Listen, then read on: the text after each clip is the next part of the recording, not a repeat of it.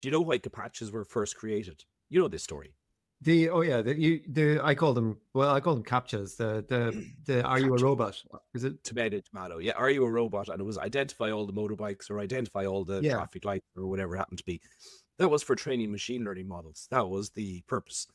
And I wonder, by creating all these videos, are they actually what they're doing? And then people either like the videos or don't like the videos.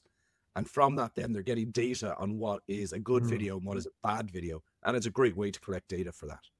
So maybe there's something going on there. That's interesting because didn't it come up actually in their when they were releasing the information on how people use ChatGPT? I vaguely remember that there was something in there about like they were looking at what results got reported as good or bad in ChatGPT.